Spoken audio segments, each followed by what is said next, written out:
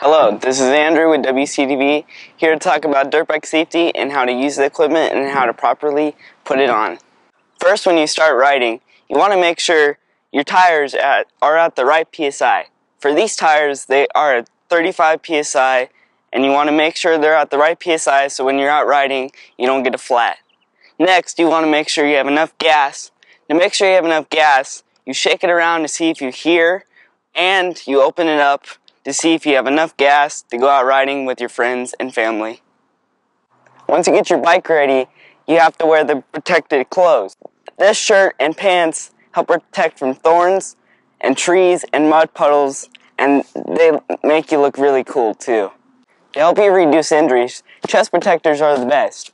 They help protect the collarbone, the ribs, and the shoulders from less injuries when you go racing on the racetrack. Also, when you go riding, you also need the right shoe protection. These boots help protect your feet when you fly off your bike and land. They can help reduce injury on your feet and ankles. And also, they help hold on tight to the pegs when you go around turns and you go really fast on jumps. Once you got enough gas, your tires are good, you got your boots on, you got your clothes on, you got your chest protector. Next, you need your gloves, your helmet, and your goggles.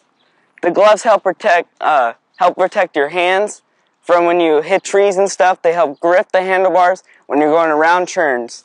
The goggles help protect your eyes from gravel and mud hitting your eyes from serious eye injuries.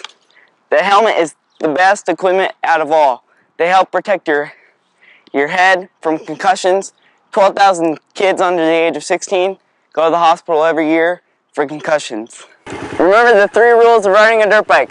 Have enough gas, have the right equipment, and have fun. Let's go.